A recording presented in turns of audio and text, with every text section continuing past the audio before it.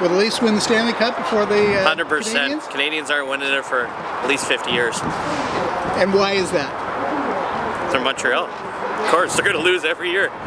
They rely on Price for everything. They got nobody else. And you think Price is getting a little long in the tooth? Oh, easily. He'll be lucky to make it through the season without getting hurt again. You know that the Leafs will definitely win the Cup before the Montreal Canadiens. You can take that to the bank. We've built a team, we've got the offense, we've got the speed, we have the goaltending. Things are starting to click this year. We're going to put the past behind us. We're going to go for it this year. We're going to win the Cup before Montreal. I like to think so. We have a good roster now. A lot of young guys, a lot of skill, more than the Canadiens have.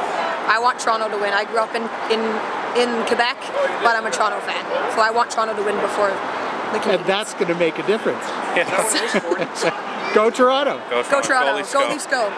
Talk to me. Will the Leafs win the Stanley Cup before the Canadiens? No. And why? Absolutely. No, definitely You guys are not. awesome.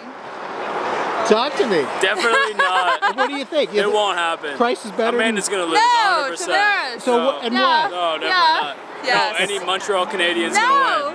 going to win. Okay. No fist fights. No fist fights.